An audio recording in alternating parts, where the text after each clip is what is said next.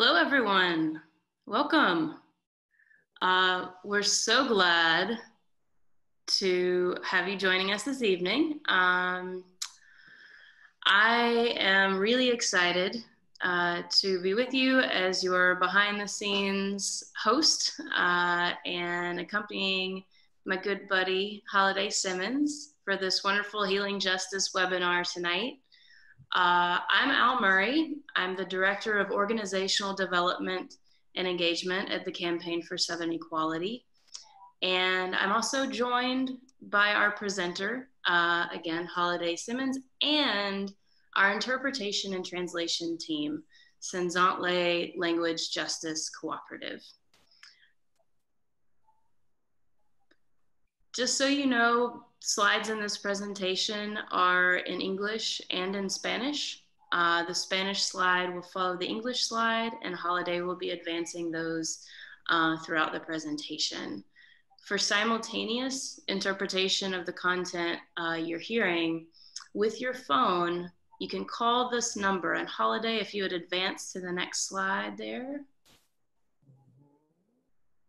Great. You can see the dial-in access number, the access code there, and so that will be simultaneously broadcast in Spanish. Senzantle team, do you have anything to add?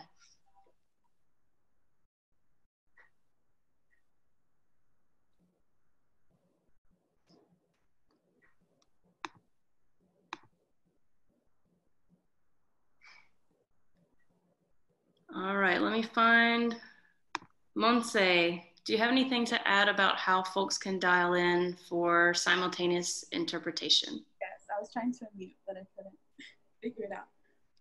But I'm going to say it in Spanish, just if folks are not on the line yet. Entonces, nada más para repetir, aquí en la página que están viendo en la pantalla está el número de la línea de conferencia para escuchar al español. Entonces, si usted quiere escuchar el español, llama al número 605-313-5111 y el código de acceso está ahí abajito, que es el 68041 numeral. Entonces, a ese número llamas para poder escuchar la interpretación en español. Y si llega a haber un segmento donde hacen preguntas, si quieres hablar, lo puedes decir directamente al Zoom, al video, y no a la línea de conferencia. Este solamente va a ser para escuchar. Okay, that's all I had to say, unless Rocio wanted to add anything. No? Okay. All right, thank you, Montse. If at any point you all have questions, I welcome you to use the chat function to type those in.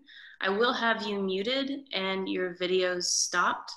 And at a certain time, at the end of the presentation, I believe Holiday is going to be asking some questions and taking some questions. So at that time, when that happens, I will unmute everyone. So just be mindful of that coming up. We'll give you a heads up first. And with nothing else to say, I believe I have the great pleasure now of handing it all over to Holiday. Awesome. Thank you, Al. Thank you, Monte, and thank you, Senzantle, for providing interpretation. Can you hear me well, Al?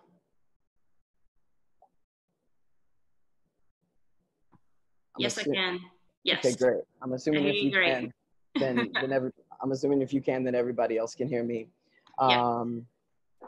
So welcome, folks, to the Old Seven Ways. This webinar talking about this pilot project on LGBTQ healing justice in the South. Sio Ganali, Holiday Simmons, Dakwadoa, Gij Ganali, Selagi, Janelle Atlanta, Odsta, it's good to be here. Hey family, my name is Holiday Simmons. I come from Cherokee folks and Black folks from the Mississippi Delta. And I currently live in Atlanta, former Creek territories. And grateful for this platform to share these practices. I'm excited to hear about some of you all's experiments with with healing justice and social justice and where the two combine. And yeah, I'm grateful for this time. So welcome. Who I am. And so how this is gonna work is we're just gonna pause. Actually, let me move this bar a little bit. I think there we go. As Al mentioned, each slide will be in English and then successively in Spanish. So I'll mostly talk on the English version and then I'll advance to the Spanish version and just have a moment so folks can read the content. Who I am, you don't have to read that. I don't even know if y'all can see it with the way this screen is being shared, but essentially my role at the Campaign for Southern Equality, which I'll tell you a little bit about the organization in a moment, is the resident in healing and resilience. I never thought in all my life that I would have a position with that title, resident in healing resilience, and that I would be able to support people's activists and organizers work around their wellness and their sustainability. So I'm ever grateful for this journey and I take it very serious. I'm very honored to have this position. I previously come from an organizing background as well as sort of a trainer, community educator background for many, many years. It's looking like 20 years at this point, which is just wild. So there's that. And I also run a private somatics coaching mixed with a little bit of psychotherapy and constantly trying to decolonize practice. And so finding new ways of what that term means for a one-on-one therapeutic practice. And also work with frontline organizers in creating wellness spaces at events and organizations. So that's a little bit about who I am. I'm going to tell you a little bit about the objectives of what we hope to do today. And then I would love to hear who is in the space. We're going to do a little interactive activity. But let me offer this slide here in Espanol.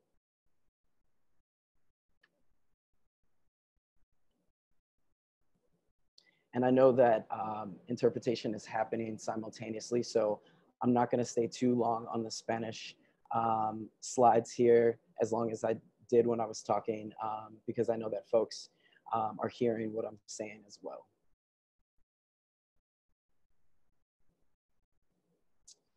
So today I hope that we are able to, we're going to share the history and the building blocks and learnings of this pilot project. It was a project that involved individual work as well as group work. And so we just want to share with folks a little bit about how we built up to having this project, what it looked like, what some learnings from the project was, and what it's going to look like moving forward, or ways that we're thinking about it. We're going to just a little bit explore the concepts of healing justice, embodied leadership, and resilience practices. I just wanted to presence those, not just talk about the project, but talk a little bit about the content of what we're up to together.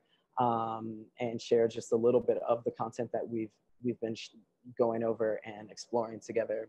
And finally, about half the time will be an open discussion where you all can ask questions. And also I have a question for you all just in terms of who else is out there trying different experiments around healing justice and specifically its intersection with social justice, environmental justice, racial justice movements. So that's what our time together is going to look like. So at this point, let me share that in Espanol for a moment.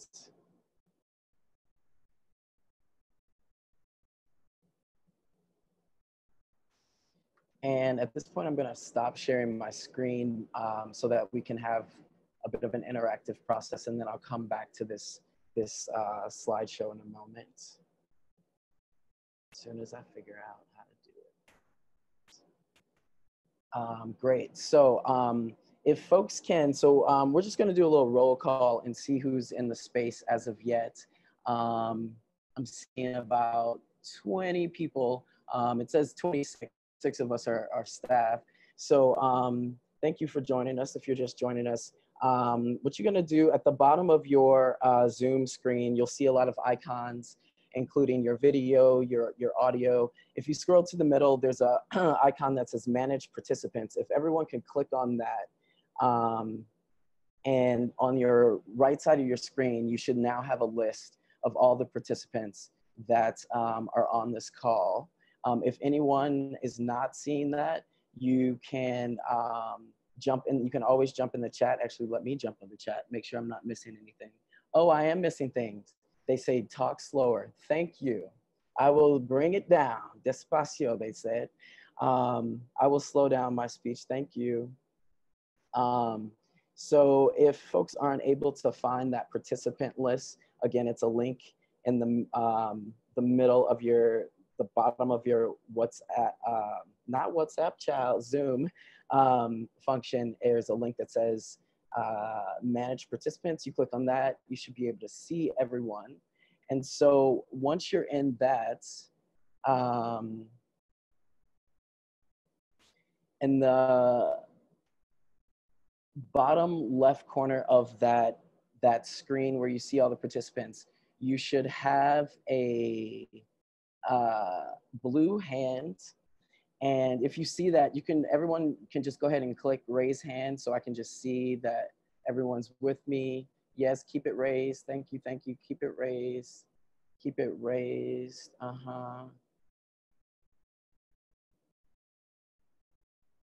Awesome. And some folks might be calling in by phone, so I don't know if you're not on video, if you have that functioning. Cool. So if you're just joining us, we're just asking you to go to the Manage Participants link, which is in the taskbar at the bottom of Zoom. It's in the middle. It says Manage Participants. It should say 27. You click on that, you'll see the list of participants. Bottom left corner, once you see that list, click the blue hand if you can, just to see if your hand raising is functional. Awesome, great. And now you can lower your hand. You just click it again and it's lowered. So I'm gonna ask a series. We're gonna do a roll call. Shabuya, shabuya, roll call. I'm gonna ask some questions. If these questions are a yes for you, you can just raise your hand. Please keep them raised until I ask you to put them down, and we're just gonna see who's in the space. Let me just pop over. Okay, folks are chatting in the chat box. Nice, keep it popping. The first question is, who in this space identifies? Okay, RJ Robles, if you could put your hand down, please. Thank you. So who in this space lives in the South or identifies as a Southerner? Please raise your hand.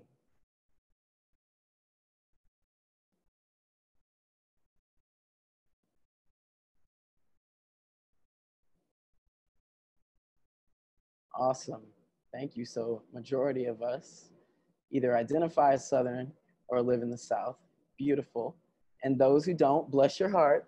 You can you can lower your hands, please.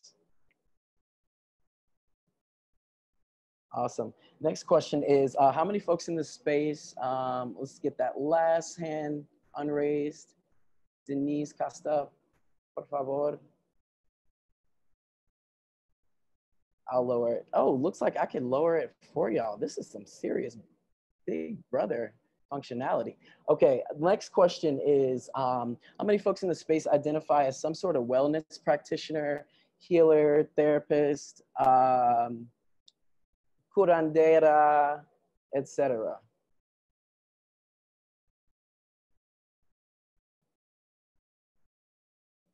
Awesome, welcome. Thank you for your gifts. You can put your hand back down.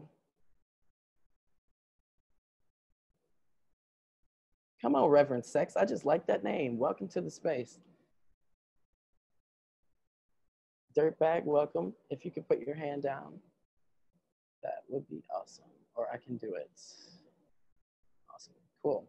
Next question is, how many folks in the space identify as organizers or work for social justice organizations? If you're also a wellness practitioner, that's fine.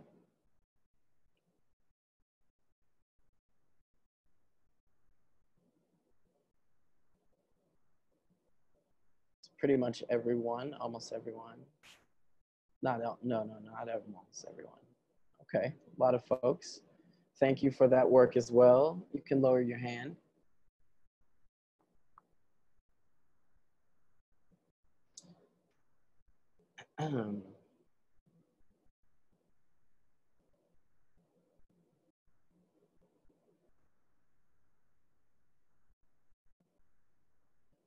Awesome. Next question is, how many people are also walking this path of either being in question or creating this bridge between healing justice and what we call healing justice, which we know is a timeless way of being in the world, but the modern use of the term, creating this bridge between healing justice and social justice or climate justice, etc.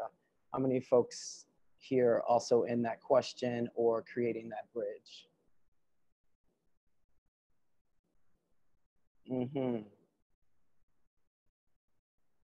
And wondering why there is a bridge, amen. Okay, thank you. You can put your hands down. Or why there needs to be, I should say. Next question, and if folks could put their hands down for this one, for that last one, the next question, we're just gonna do two more. Three more, actually. How many folks in this space, yeah, I would love, so I think that we're healing justice folks, we often find ourselves in the company of the following people. So if you're engaged in the following work, please raise your hand. Food justice, childcare, healthcare or plant medicine, disability justice, and transformative justice. If you're specifically involved in any of those, let me name them again. That's food justice, childcare, healthcare or plant medicine, disability justice, transformative justice. Beautiful. Thank you. Thank you for that work. Thank you for those intersections as well. You can lower your hand. Thank you. Last question, but not least. Please raise your hand if you like Beyonce. This is real. Just, we're not gonna come for you if you don't. It's fine. This is a safe place. This is a brave space, but we just wanna know. We just a line in the sand. Okay. Looking for my allies, not looking for the people who didn't raise their hand. Awesome, thanks y'all. So we're gonna go back to, I'm gonna go back to sharing the screen and back to our presentation so I can tell you a little bit about this project. Actually, hold on. Get out of that.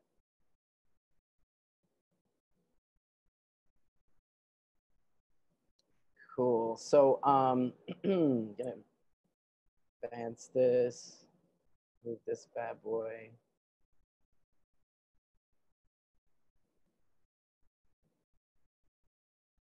Great. Okay. All right. So, yes, great. So, I'm thinking you all see my screen exactly, which means, damn. Okay, there we go. So you can see the full slide. So, who CSE is? CSE, Campaign for Southern Equality, is a small, kind of sophomoric organization, not super new, but also not too old, 8 years old, relatively small. I'd say a small org. We're 10 staff exactly at this moment. I'd say multiracial / majority white. There's 6 white staff people, 4 people of color. We're based in Asheville, North Carolina, but we work regionally across the South. And the mission is just working for the full equality of LGBTQ people in the South. And that looks like some legal work. It looks like community organizing, community health program, rapid response and grassroots grant making program, and fun sort of know your rights clinics and trans name change clinics that include sort of making a safety plan and a comprehensive way of being safe in the world outside of legal transitioning, and a ton of other programs I could rave about. Out in the South is our sort of resource guide for LGBT friendly and especially trans friendly service providers. So that's a little bit about CSE. This last point that I want to talk about is important because it's the basis for how I was invited in to do this work with CSE. There was groundwork already laid that provided the platform for me to come in and start working directly with people, and in particularly in using somatics, which I'll talk about in a moment, which is a pretty intimate healing modality. I'd say more so than conversations and talk therapy, and even just sort of workshop facilitation. So, so some of those things that CSE already had in play included full health benefits without a premium, which means staff does not pay in anything into their health insurance policy, and that the policy includes services for mental health. And there's also a professional development funds and support given every year, every fiscal year, for trainings, workshops, certifications, and that it mostly needs to relate to your work, but also if you're like, hey, I want to start incorporating this other part of my work, I want to go to this training. There's a lot of flexibility there, as well as a technology stipend. If you that could go to being a stipend for your cell phone, or if you need to buy a new computer, that can sort of offset the cost for that.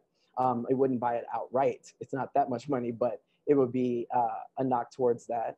And finally, the social wellness support looks a variety of ways. It's having staff wellness days, allowing staff to just have a day to go take care of themselves, having optional social gatherings. Now, I just want to recognize that we say social gatherings. I want to highlight the word optional. If you're not feeling safe where you work, you don't want to meet them for cocktails, right? So, I think that, leadership making space for staff to get to know each other as full people, and especially outside of the work environment, is super important. And not making that mandatory, but also even like a social pressure. So you say it's not mandatory, but then you sort of passive aggressively be like, well, since you didn't come to the barbecue, so I do want to underscore that like optional social gatherings is important. So those were some of the things that were already in place.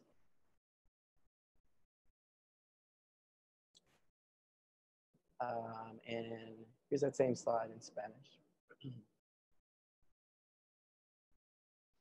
By the way, this is all going to be, this whole webinar is recorded, so you all will have access to these slides and this whole conversation. What it looked like was I actually started off as a consultant, a 6-month consultant, and then it morphed into a staff position at half part-time, 20 hours a week, and with benefits.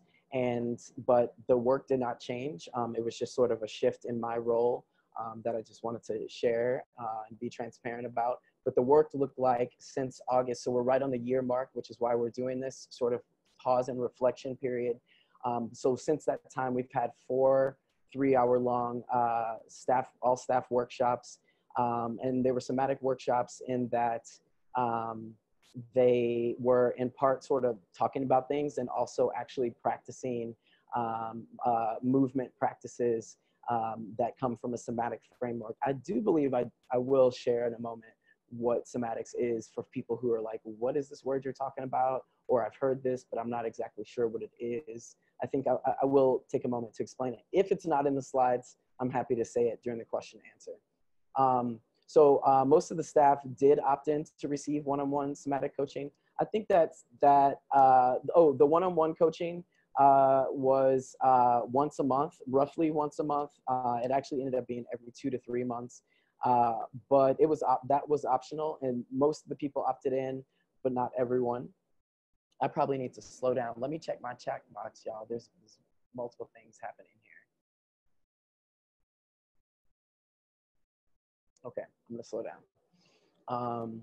And so each person has, since that time, has received an average of about 5 one-on-one sessions. Some people more who I was able to meet with once a month. Some people who, our schedules didn't meet up. It would be less than that. And here's that same slide in Spanish.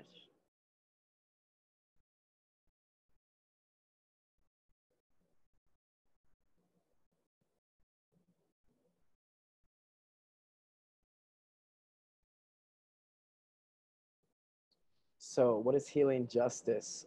Why are we doing this? I want to quote from my dear kindred, pun intended, kindred as of Kindred Southern Healing Justice Collective, and kindred as in my kindred, comrade, friend, Kara Page.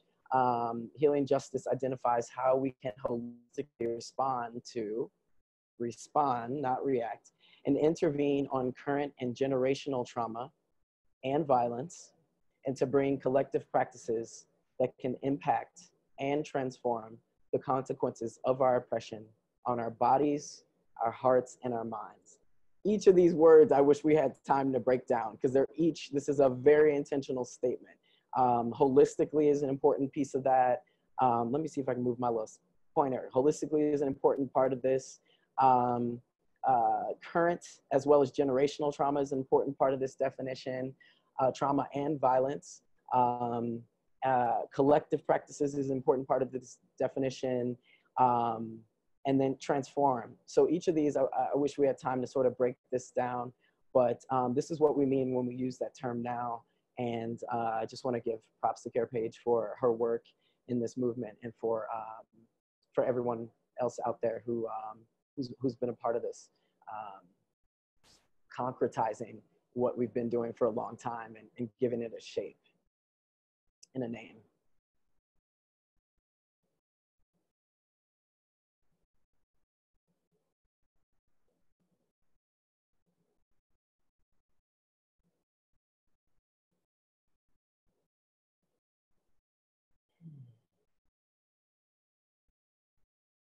Ashe.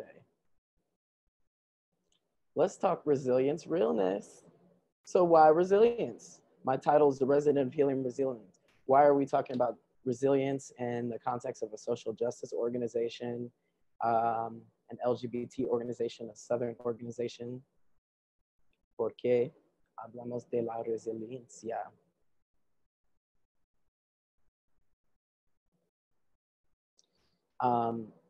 Resilience, I'm given this definition as from generative somatics, who I've done most all of my somatic training and practices with. But before we read from this, I just want to say, I think resilience is a both overused and underused and misused term. It can be overused as a cop-out to mean to sort of provide an alibi for not showing up to people. Like, oh, the people in New Orleans after Hurricane Katrina, FEMA didn't come, but they're so resilient. The people in Pine Ridge, they're so resilient, this type of thing. That's not what we mean. That's a misuse of the term. It also doesn't mean sort of like, like a quick fix, or it also just doesn't mean self-care. And it also just doesn't mean self-care added with community care. So I want to say less about what it isn't after those disclaimers, and just give part of what I believe it to be, which is the ability to somatically, we can also say holistically, so in mind, body, emotionally, sensory-wise, respond to and renew ourselves during and after trauma. Resilience is as automatic in us as our survival responses to trauma. We can learn about our own or community-centered resilience strategies and practice them consciously in the process of healing. All a process. And in Spanish.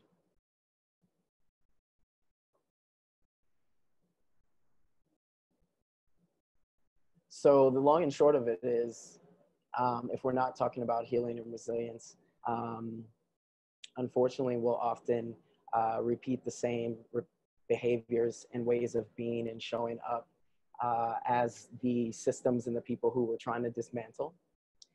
And if we even show up to being able to do that and repeat them, if we don't show up, it could be because we burn out before we get there. And so CSE wanted a way for essentially for their staff to be more embodied in their individual selves, and for the collective whole as a staff as well as an organization, to avoid burnout and implosion or explosion. Some of the things we talked about were, as it relates to resilience, is coping versus resilience. Also, just want to name, I'm a Libra, y'all, okay? At least in my sun sign. So most things are about a both and for me. So it's not like, ooh, you do this and that's coping, shame, shame, shame. And then you do that and that's resilience. When you drink all the time, that's a coping strategy. But when you have that glass of wine, then that's resilience. It's not that cut and dry. We all got to do what we got to do to keep going sometimes. And about all of it, there's no shame, no judgment, no bad.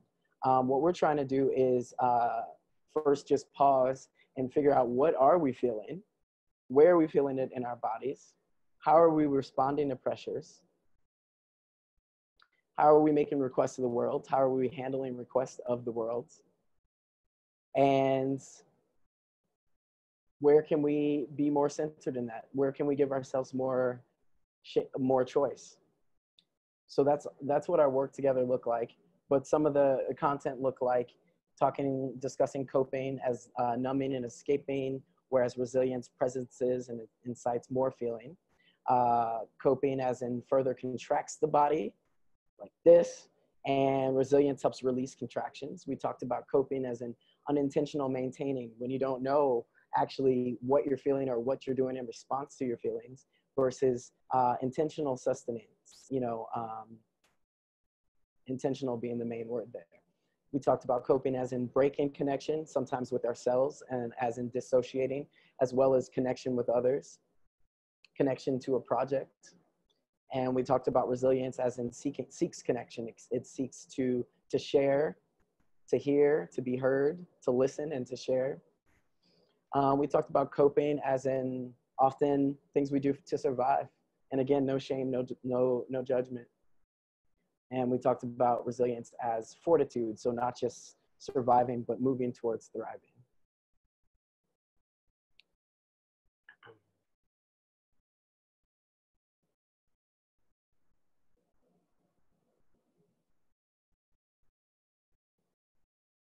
So why resilience now? To balance our pain with possibility and even with pleasure. We know, I think most everyone in this call said that they're in the business of addressing their pain or someone else's, and either that, whether that be on a sort of direct service or direct holding of space, or on a more macro political shifting paradigms and systems and policy level. So while we're doing that, essentially we're doing this pain work, right? We're doing this balancing out the imbalance work. How about we do that with possibility of others? So not just what we're breaking down, but also how much time and energy are we spending on what we're creating and what we're headed towards, for the sake of what, if you will. And then not just what we're headed towards, but can we enjoy it? Can we have a little pleasure up in this bad boy at the same time? Please and thank you. Why resilience now? To thank our transcestors, our ancestors, our femcestors, our Black sisters, our Indigenous sisters, our Latinx sisters, and all our other sisters, for getting us to this point. Resilience work is also about reflection, acknowledgement. Why resilience now? To build a counter narrative about our existence that gets back to our, why are we doing this fight? Why are we doing this? Why this campaign? Why this project? Why this program? Why this transformation? Why this healing? For the sake of what? What are we really trying to do with our lives, with our species? We trying to change places with the oppressor? No, thank you. I want no parts of it. Because the world needs us. Why resilience now? Because we are fabulous, we're Southern, we're queer, we're trans. We're children of the rainbow and the sun. And truly, for me, it's not a narrative of fitting into, of being included. You know, it's that we have so much to teach the world, and that the world very much needs us to complete the circle. So that's why.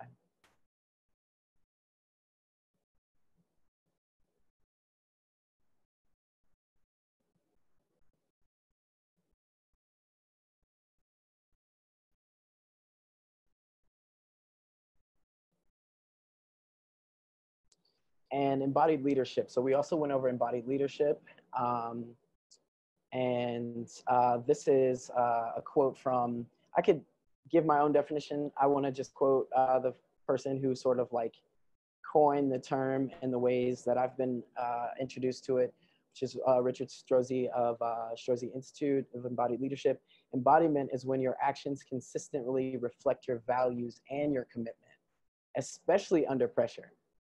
When you stay embodied under pressure, you become an inspiring leader in your personal life and in your team. So I'm not a huge fan of the last little twist about, like, you know, doing it for your work. I don't know. There's just a little bit of like nonprofit industrial complex language in there. But the point I think that he's trying to make is for yourself and for whoever you care about, the people who you're around, less about the nonprofit language. I think that's what he's really talking about. So we talk about in somatics this range of action from 300 to 3,000. It takes you 300 times of doing something to have muscle memory. So serving a tennis, hitting a baseball, typing without looking at the screen, putting your seatbelt on every time you get in the car, muscle memory. Embodied memory takes about 3,000 repetitions of doing the same thing, which means even under pressure, so even if you're upset when you get in the car, you still automatically put your seatbelt on. Even when the sun's in your eye or it starts to rain or there's like, you know, racist fans and you're Serena Williams, there's racist fans or linesmen, can you still do that same serve? That's the embodied part. So I actually think about transformation in terms of embodying new ways of being and responding to things as what if Serena Williams continued playing at her caliber of play, still had that wicked serve she had, but all of a sudden she started serving with her other hand, her left hand. And as far as we know, she's not ambidextrous in that way. So imagine she shows up to Wimbledon. Y'all think she about to serve and volley like always, but now she's practicing with her non-dominant hand. That's what taking on new actions and you know, personal transformation that leads to how you show up in movements really is like. And it's much more than sort of like what you can say you want to do, but then your body is saying that and your behaviors are saying that you're doing something else. Again, no judgment, no bad. We're all on this process of having our practices and our behaviors be aligned with our values and what we say we care about and what we say we're trying to do with ourselves and with our movements. So that's the embodied leadership part.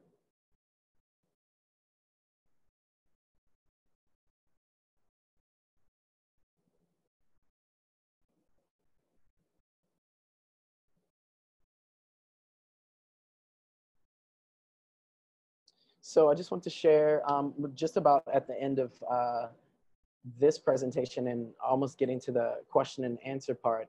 But you know, as I think for many of us, unless you do a lot of folks who are doing healing justice work or, you know, transformative justice work, or even to some extent, social justice work, our metrics can be a little tricky, as in how we're measuring our impact.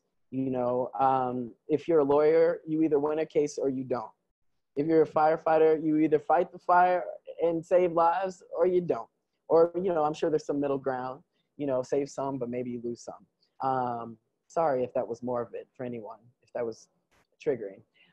But, you know, if you're doing like all the stuff we're talking about, deep transform, if you're, you know, is the measure when Serena like gets it over the court, Or is it when she gets it in, or is it that when she gets her serve as good as when it was right-handed, right? So the measurement of transformation can be, and even like for our movements as well as for ourselves, and our group dynamics, is it can be a little tricky. So at the end of the day, I was like, okay, this was a cute project, but how are y'all being impacted? So I wanted to share what some of the staff said, and apologies for our interpretation as well as the written translation team. We don't have these slides in Spanish, but we will definitely get them to you all. So one person said, so the question was just, yeah, how have you been impacted by the work? And one person said, I have more tools to use to navigate conflict, praise God, and the stressors that are part of doing LGBTQ work in the South. The somatic practices we've learned help you name and understand what's happening at the physical and emotional level rather than just reacting. Just want to pull out some of these things.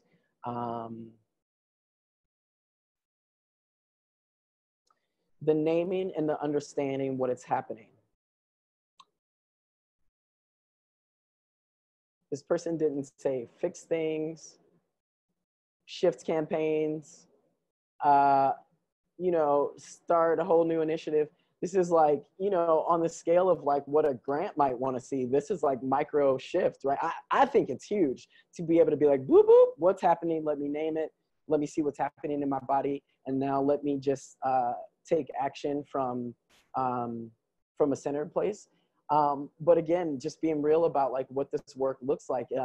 This isn't like from this, we now have a whole new position, or we have, we're no longer racist, or like some major shift that I think the quantifiable, sometimes grant-based, sometimes sort of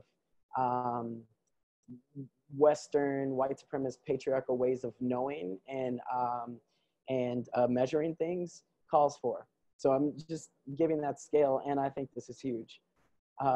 Moving on, another way it impacted, another person said, it's helped me a lot to know my shape, and I'll say what that is in a moment, and tendencies, so I can notice that and make my response more of a choice, again with this choice, for the context and the situation. Okay, take it all in, rather than just an unconscious reaction.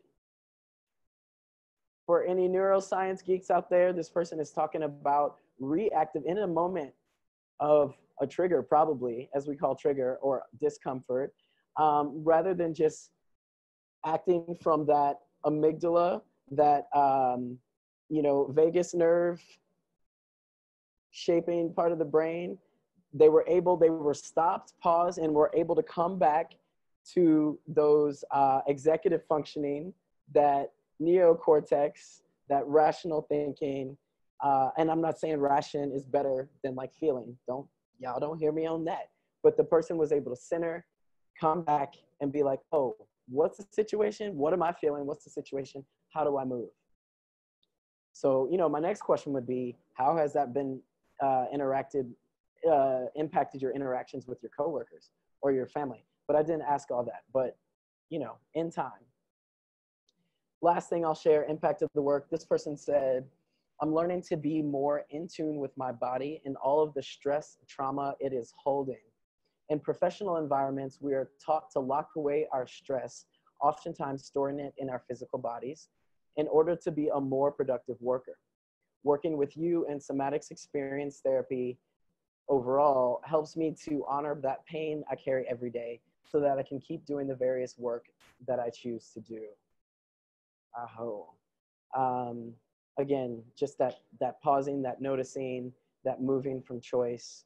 So I feel very grateful and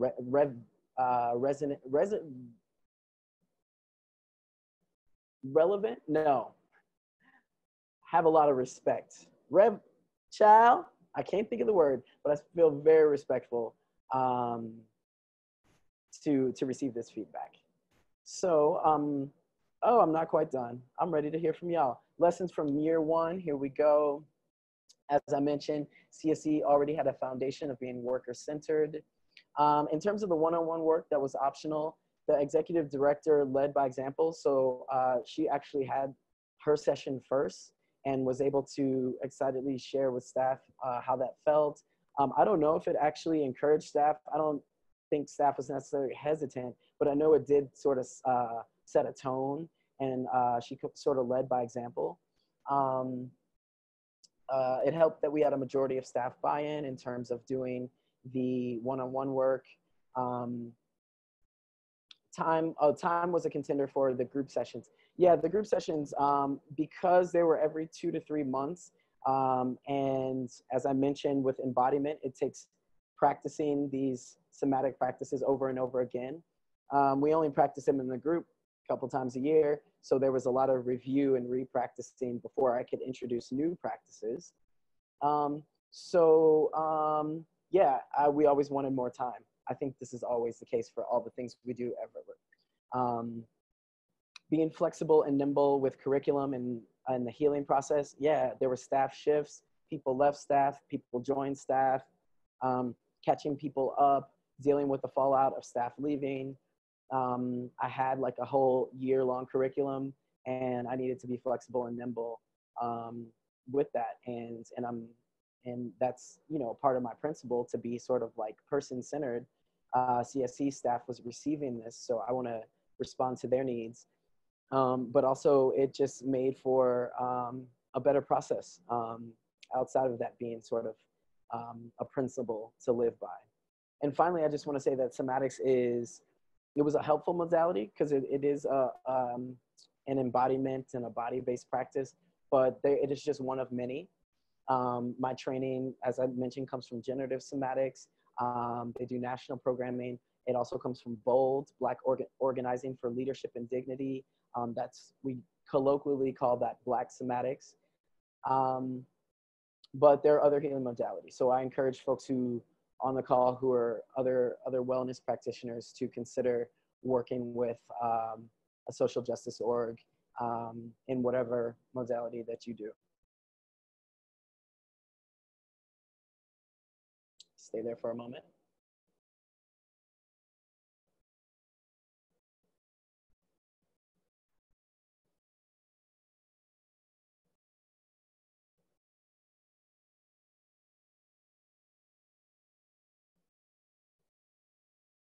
Awesome.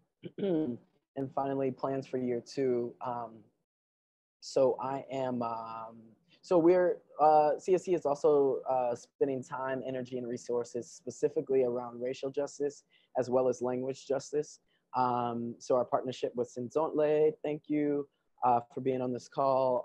It's an ever-growing partnership that we just sort of concretize as being like, you know, not just a one-off, but we're digging deeper with them and our language justice work as well. We have a racial justice consultant that we're working with. And so we're playing around with how these all overlap. We will continue with the individual one-on-one sessions. Oh, I'm sorry, I skipped ahead. I'm gonna be providing staff individual assessments as well as the whole group and organizational assessment. This is not a evaluation or a progress report. It's a way of, it's actually consensual. They first have to consent to receiving one. And then I tell them, yeah, just how I feel like,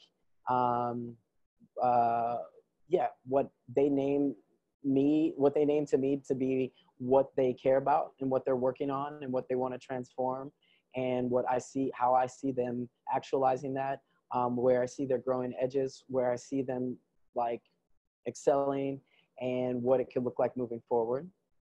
We're going to take a pause on the group sessions. There's one more group session, but now this was like the first year of doing internal staff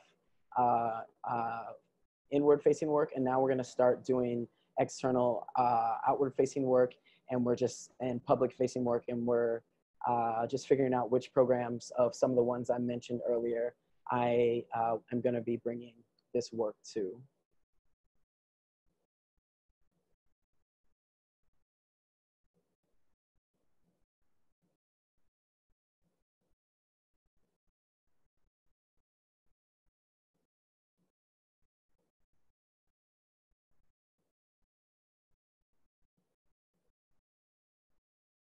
And then finally, the last thing I want to say before I stop sharing my screen and we open it up for questions is that I'm offering, if there's folks who are interested in doing a similar project or partnership, if you're from a nonprofit, or even if it's not nonprofit and it's just some sort of coalition that is, you know, climate justice, racial justice, social justice, and you're looking to incorporate healing justice and want some guidance and technical assistance on ways to do that.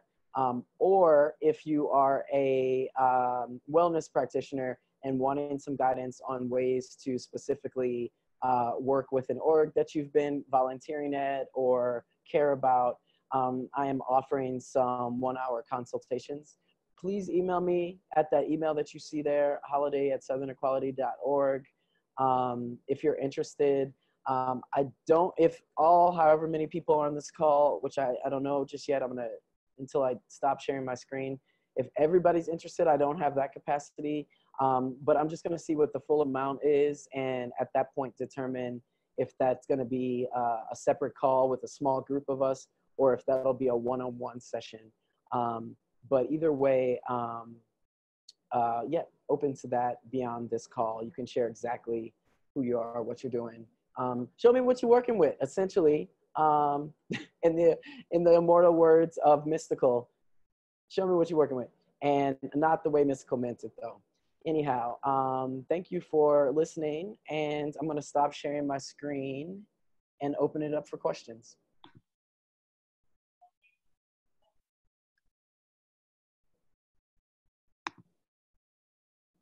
Thanks, Holiday. So at this stage, y'all, as Holiday is unsharing the screen, you all have the option of unmuting yourselves. So if you would like to ask the question verbally, you have the ability to click your little microphone button that has a little red line through it and unmute yourself, and you can ask that. Or if you prefer, you can send it via chat, and you are welcome to type your question. So I see one from Cynthia Renfro. Can you say a little bit about the definition of somatic practice, and will the slides be available? The slides will be available, yes. Cool. And just, yeah, absolutely. Just for clarity on that, Cynthia, you're referring to the slides, the translating those last 3 slides into Spanish, or are you asking about slides about what a somatic practice is? Just for clarity, and I will answer what a somatic practice is. Yeah, I'm really just asking, what is somatic practice? Cool. So yeah, turns out I didn't include slides around that. Sorry about that. So somatics it's a theory of change as well as a healing modality. That the theory of change part is a way of viewing how to get to liberation, essentially, which is through the integration of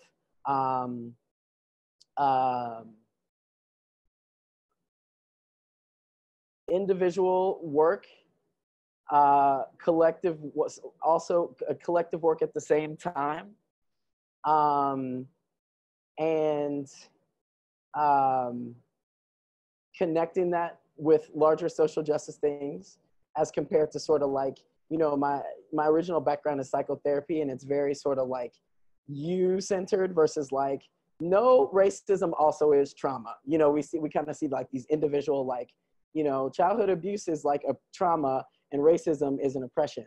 But like, so a somatic sort of theory of change in terms of like the theory of change portion of the definition is sort of like both of them impact the body and impact a person's ways of being whole and ways of like heading towards their and their movement's definition of liberation. The specific healing modality and what I mean by portion of that definition and what I mean by practices is it incorporates a few things. So a stillness meditation, which I'm awful at doing, PS y'all. A Jo Kata practice, which is coming from Aikido. It involves a wooden stick essentially, but that stick is called a Jo Kata. And so you work with this sort of martial arts aspect.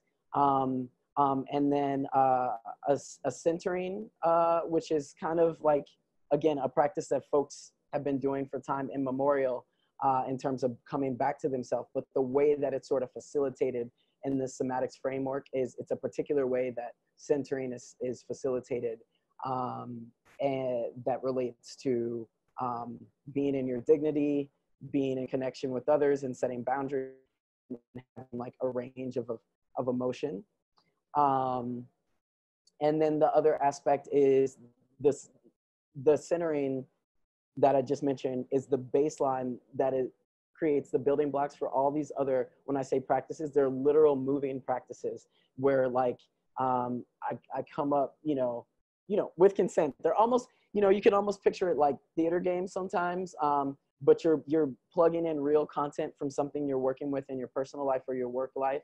And it gives your body and your nervous system the opportunity to, at whatever level you want, from minor to major, sort of relive what that pressure feels like, and see what happened, and give your body a chance to be like, oh snap, I feel like I want to run away right now. Or, oh snap, I feel like I want to punch this person. Or, oh snap, I feel like I'm not even here anymore. I've just escaped.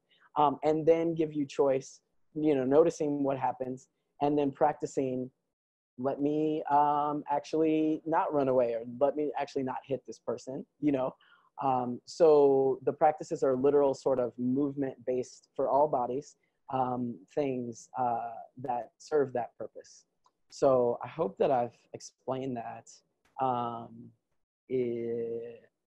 well, and if you have follow-up questions, I'm happy to hear them. I wonder also, Al, if you have the capacity, thank you so much, Al, for holding down the web functioning, to link the blog that was recently, that I recently wrote in the chat window, because I think that explains somatics, and it actually links to generative somatics who can explain it even better, just so folks who are unfamiliar can have a follow-up definition. Thanks for the question. And thank you, Al, for doing that. Let's see. Question from Asha Leong. Hey, boo. Longtime comrade, also just all-around dope person. How can we encourage more organizations to make healing justice a funded organizational priority? That's a great question. So I actually asked the ED, did you have to forego? I mean, always, right? So it's always a matter of priority. I think that the question shouldn't be, is X a priority? Whatever it is, in this case, we're talking about healing justice. It could be something else. So much, or not so much like, not so much like a question of, do we have the budget to do this, or how much are we willing, do we want to prioritize this, in other words, right? So I think that there was definitely something, I asked, like, was there something that was, that had to be not prioritized in prioritizing the healing justice work? And how did that process go? And it sounds like it was a slow buildup and a collective process among staff and the board to get to each step in some of those things that I mentioned around the benefits, around the premium, around the staff time off, around the professional development, that slowly led up to, hey, how about now let's enter with a consultant? And then how about now let's make this person staff? I want to say that no matter where your org is or your formation is, if you're smaller than 10 people, and transparency, CSE's budget for fiscal year 2019 is $800K. So that's just shy of $1 million. Mid-size, I'd say, mid-size budget. If your budget is far less, there are ways that you can do this with what you got. You can do exchanges. You can just start with like a wellness day. You can just have a one-time thing. You can do, you can embed it into a grant that's already happening. You know, if you have a fellowship, you can say, hey, I want to provide one-on-one sessions with all the fellows for just a 6-month fellowship or a 1-year fellowship. There are a number of ways you can do it that can be aligned with what your organization's capacity is. It's just a matter of if they want to do it, you know? And so I think that's the bigger question of getting real with like,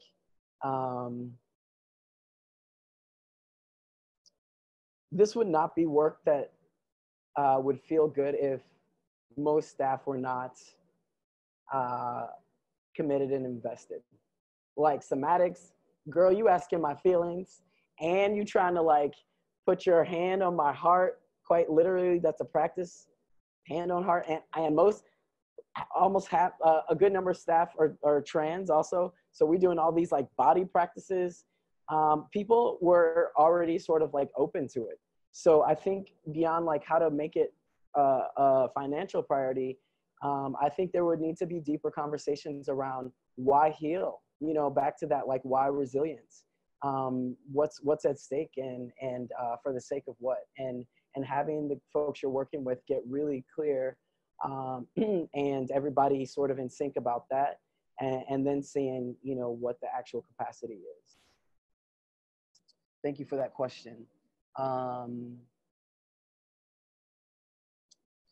Question from Zen Lara. Thank you. I hope I'm pronouncing your name right. Let me read it. I'm supporting organizers and facilitators and queer community in Atlanta in transformative justice right now. Ashe, thank you for that work. And healing is becoming more clearly an important part of supporting accountability and consequences in community. But I'm thinking about, how do you talk about who deserves healing? Woo! Just ask a huge question, why don't you? It's a great question. Let me make sure I understand it. Right. And also feel free to come off mute. If I'm gonna reflect what I think your question to be, and if I have it wrong, feel free to unmute and clarify for me. So I think what I'm hearing you say is, in doing response to harm in a transformative justice framework, it's not just about addressing the harms, but actually the healing work that's a part of that, and quite possibly the longest and more sort of in-depth part of that work is not just the space that may be held between people who are doing harm and being harmed, but actually supporting one or both of those parties outside of the actual harm that was done, outside of the actual incident, and the actual healing work that's there. And then within that, who deserves healing? So is the question, what exactly is the question? Yes, all of that is true.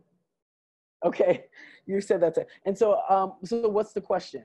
How to talk about who deserves healing?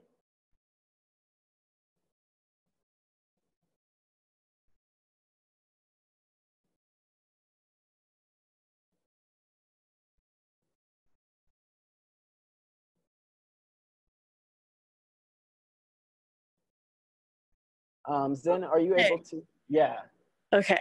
It took me forever to figure out how to unmute on my phone. No problem. Yeah, I think that the question for me right now is, it's very natural for me to find myself like being able to see the humanity and hold the humanity of people who have done harm. But when in space with people who have experienced harm, and we start talking about like the transformation that's required, so much of the things that are healing, like we have this narrative of healing as a favor, like it's something that's a luxury, or that it's a kindness. And it's really hard to be in space with people who have experienced harm, and who are committed to justice, but have a visceral response to seeing someone who's done harm supported in healing. Aha. Thank you so much. Absolutely. That's a really brilliant point and question. So let me just say, whether it be, healing is not easy at all. It is not cute. Doing it for yourself and supporting people doing it is not necessarily sexy work at all. It's not something you get a lot of public facing attention for. There are a lot of like, you know, one-on-one conversations, private conversations, and most importantly, almost consistently, a certain level of confidential conversations. So it's not the like, I made that banner, I wrote these speech, I made these talking points type of work. It's a like work that means dealing with our own and other people's shame, traumas, safety shaping. And it's not easy at all. So I just want to name that. And that's why I am like being really intentional about saying, folks on the call doing this, like kudos and gracias, because I know I want us to like keep talking to each other and make sure we're also supported, right? So, but in terms of who's deserving, yeah, that is like one of the hardest things about TJ work, is that main transformative justice work is that main tenet that everyone has the capacity to be harmed and to harm, right? And that if we're trying to create a world without borders and bars and cages, and we don't want to throw people away, that means we see people who have done harm starting to heal sometimes, or still in space, still in community, still in relationships, still dating, right? And that impacts us as people who have been harmed, or people who are supporting people being harmed. So that is so real. I think that it would be a whole nother conversation to talk about ways that I personally sort of deal with those things, whether that be a running into someone or seeing something on Facebook, or just knowing that person is still thriving and they've harmed me, and like, how do I find forgiveness, or how do I move forward? But to the extent of like supporting people who then have a hard time seeing someone who harmed them. First of all, it's helpful for me to know that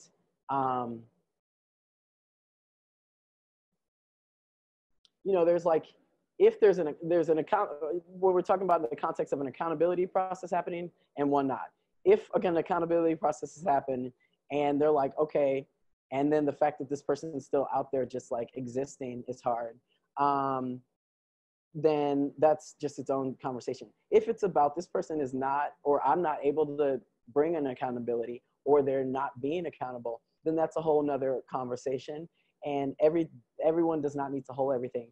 I do a lot of masculinity work, and in my private practice, half of my clients are men trying to transform their patriarchy. And some of those folks have come out of accountability processes where the people they've harmed do not need to see these people no more. And they don't need to hear about how they're healing. That's where I come in as a male identified person, and I will hold that person for their fuckboy ways. I will be in that deep digging, long-term process of embodied process of, you know, what was happening in your body when you didn't hear this boundary? What was happening when you co-opted the work? Like what's really going on? Who hasn't heard your boundary? Who is co-opting your work? The person they've harmed doesn't need to hear that, right? So if you're someone who's holding people harmed, I am also holding people harmed. And some of these men also have been harmed, of course. Then, you know, I think that's about creating safety shaping. My long, but then short answer is creating, helping that person and generating safety for themselves. And by safety, I mean not also like their physical self, but also sort of like what's theirs to hold and not, what's their work to do. And, you know, where the wounds, you know, tending to their wounds outside of like this one iteration of this person, of a particular incident, in other words. So I hope that's helpful. I'm definitely down to talk more about it. I think it's really hard and super important. So thank you for that work. Thank you for this question. At the organizational level, after this question, we're actually going to pause, and especially because there isn't another one yet. And just if for anyone who isn't able to get in the chat box or isn't able to chat in a moment after I answer this last question, we're just going to unmute everyone in case anyone wanted to answer or needs to answer a question verbally and doesn't have the capacity to type. But let me just get to this one. Really quickly, Yeah. Holiday, Sandy just chatted me privately saying, I have a follow-up question. Okay. And I'm waiting to see if that is to the current question before we move on. Hey, Sandy? hey Al, can you hear me? Yes, thank you. Yes. It is a follow-up. That question hit home for me. I've worked with gang members for a long time, and I've been recently asked to work with white supremacists. And talking about who deserves healing, that really hit home for me. And I've had to kind of do some soul searching about my own issues and hang-ups with white supremacists.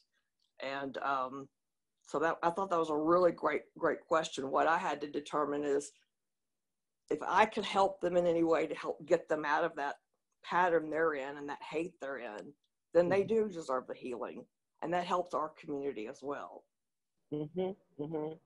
So I thought I forgot who asked that question, but I thought that is so true because sometimes I have a hard time thinking that they would deserve healing. Mm-hmm.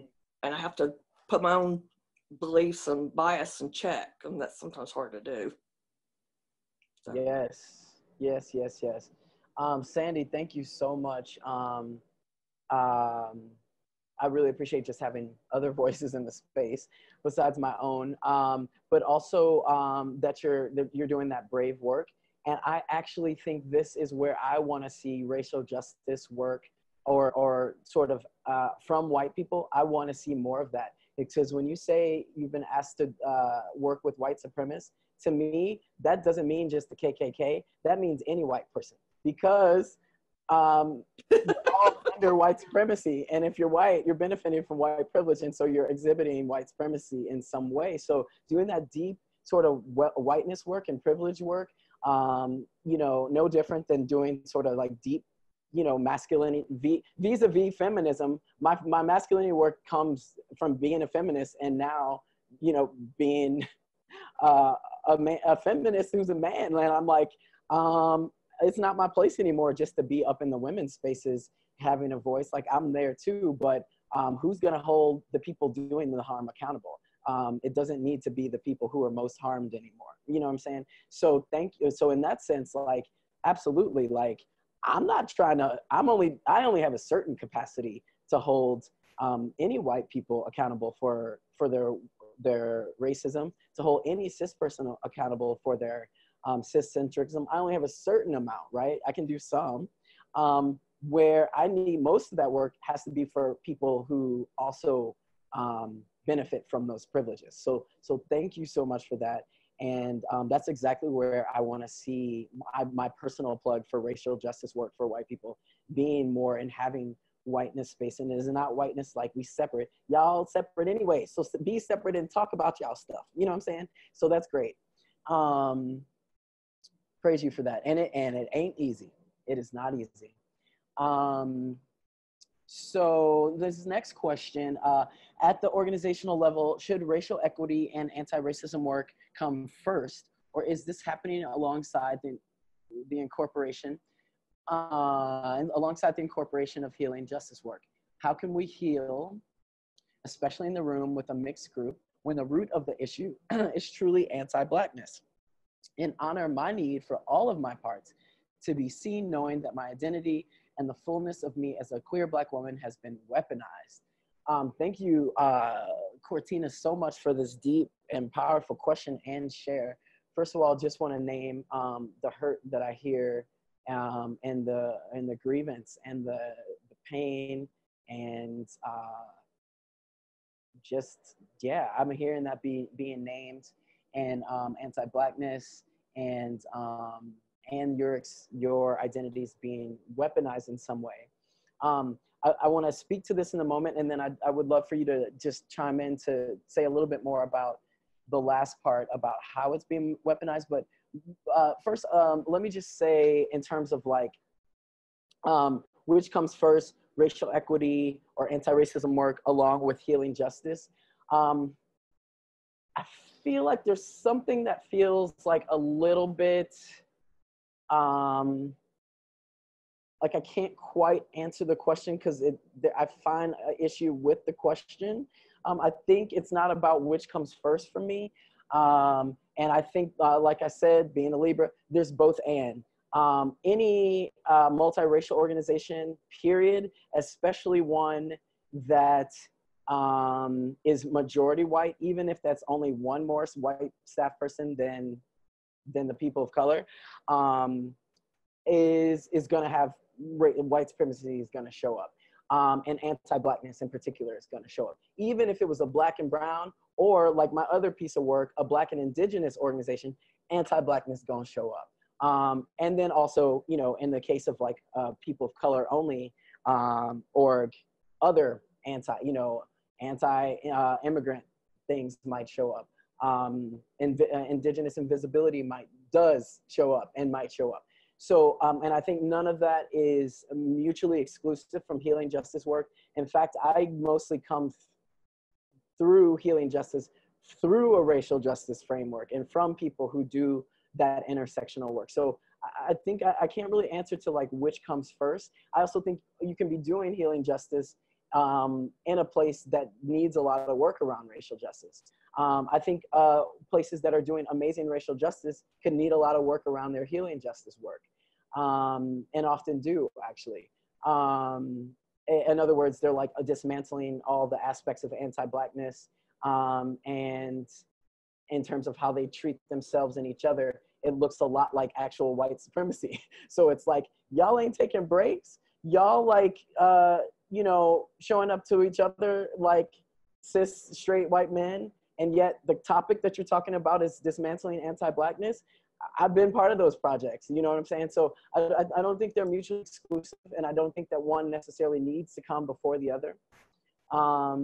And I hope that I've answered that question. And let's see, yeah, especially since we don't have another question on the queue, please, I would love, if you're open to it, Cortina, if you want to chime in and just say a little bit, if you want to just add to that. And also, I wasn't clear on this part about how your identities as a queer Black woman, about the weaponized part. I know that's not the full extent of this call, but that's a big statement that I didn't want to go unrecognized. So welcome.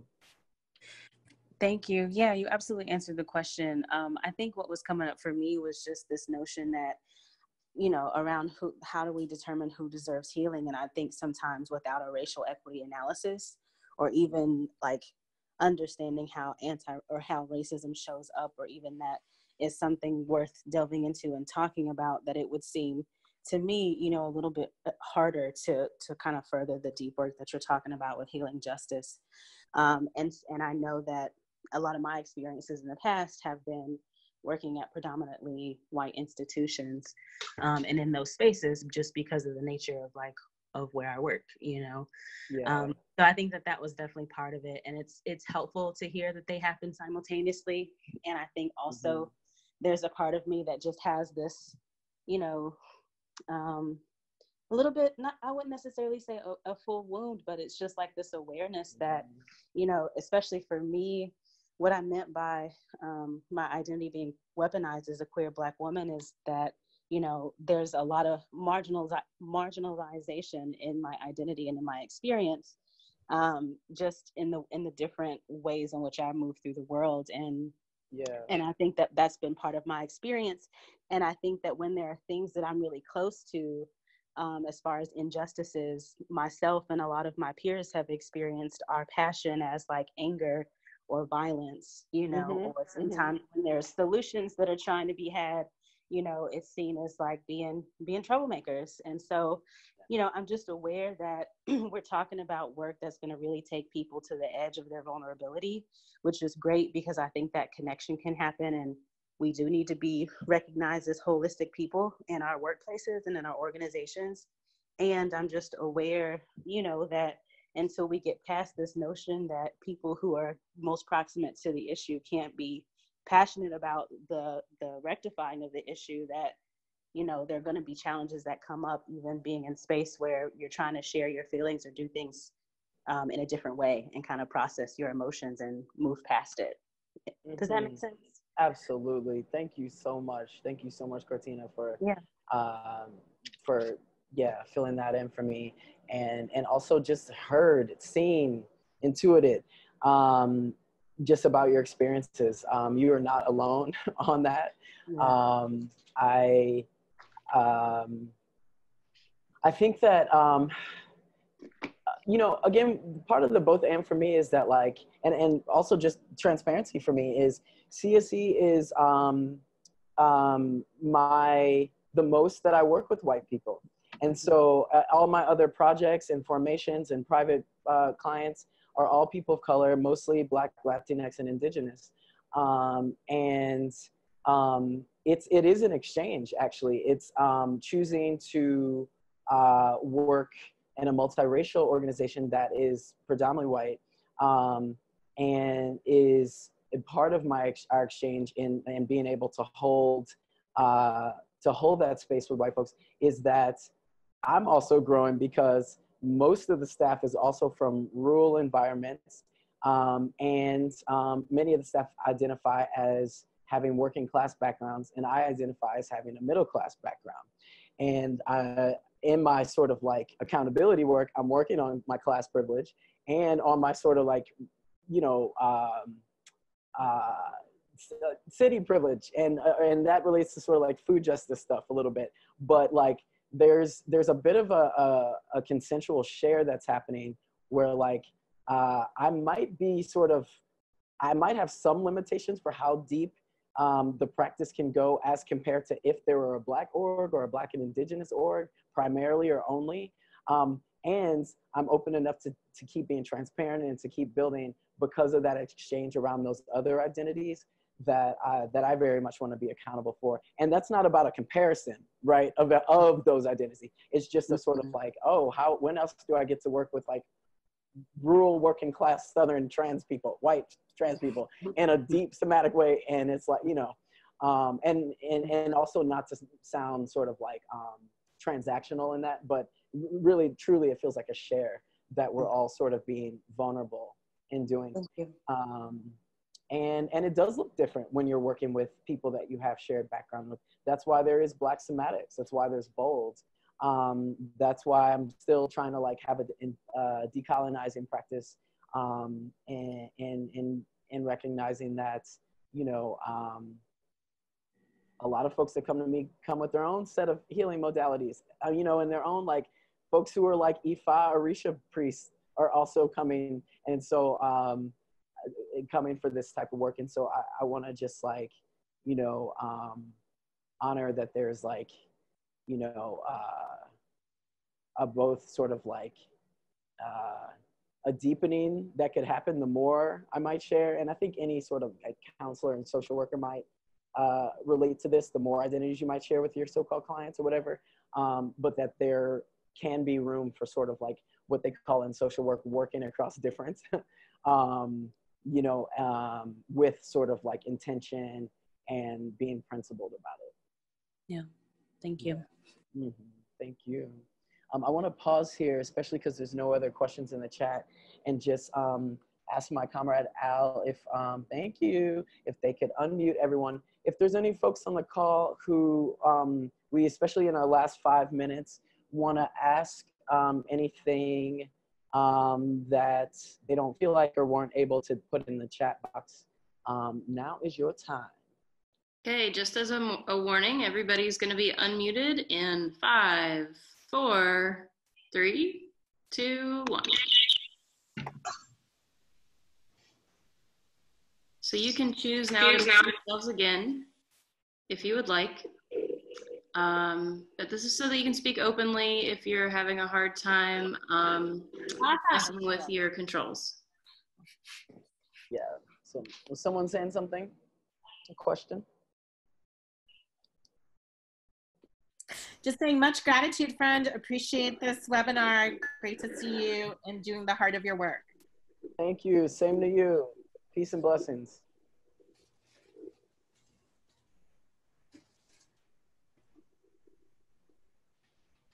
Go. Gracias. Thank you very much. It was very useful, informative, woke, so good. Nice. And who was that? Jeannie. Awesome. Welcome. And thank you. Thanks for your transparency on your process.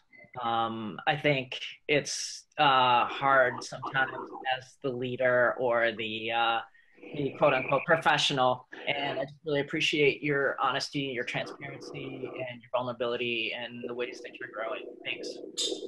Thanks. Appreciate it.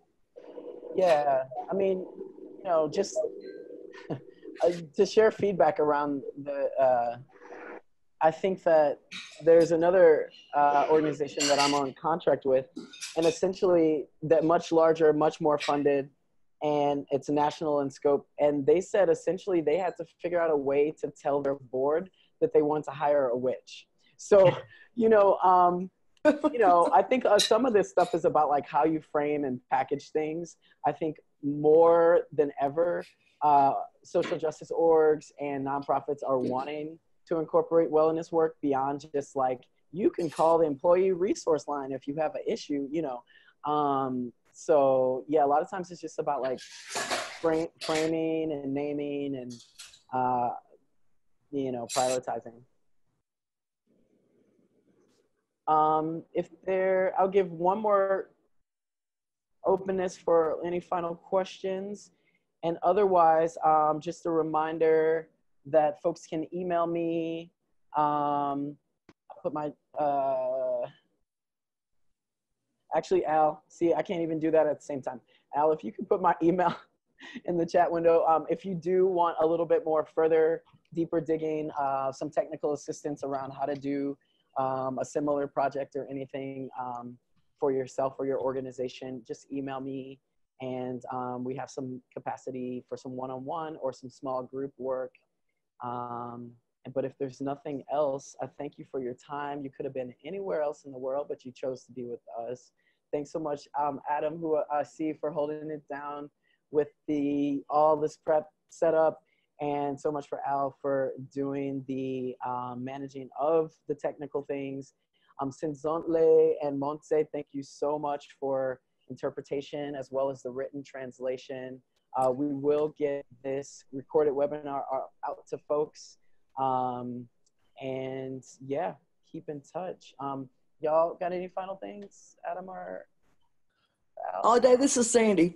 Couldn't think of a more pertinent discussion to be having right now. So thank you so much for the work you're doing. Awesome. Thank you, Sandy. Thanks for you too. And just so you'll know, we will have Holiday's slide deck. In addition to any other supplementary materials that Holiday would like to provide, as well as the chat texts, the translation and interpretation, the interpretation that is simultaneous and recorded via audio. Those will all be available in the same place on our website. And Adam, will you be providing links? Yeah, so I'll send everyone an email in the next few days. And by that, I mean maybe early next week with everything all together, so that you don't get a million emails. You'll just have the one with a clear link and everything all there. But definitely reach out if there's something that happened on this that you don't see included there, and we can either point you in the right direction or like find that for you. Cool. Thanks. I want to say thank you, Holiday, also as a member of the team who has benefited tremendously from the work that you do. It's been a wonderful experience for us, and thank you so much for presenting it in webinar form. Absolutely. Thanks so much for y'all's help. Take care, everybody.